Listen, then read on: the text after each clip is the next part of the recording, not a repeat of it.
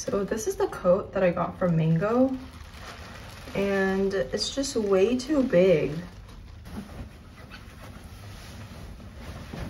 It's just like so ugly. Like, look at the arms. Look how big that is.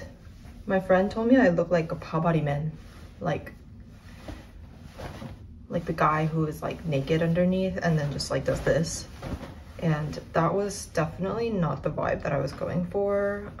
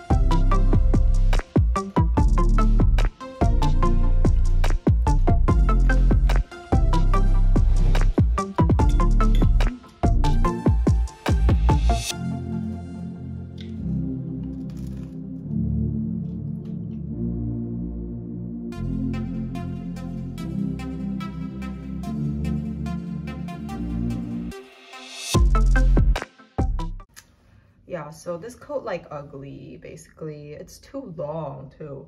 Like, look how long it is. It's literally not up to my ankles, but almost as long as my ankles. It's just so big.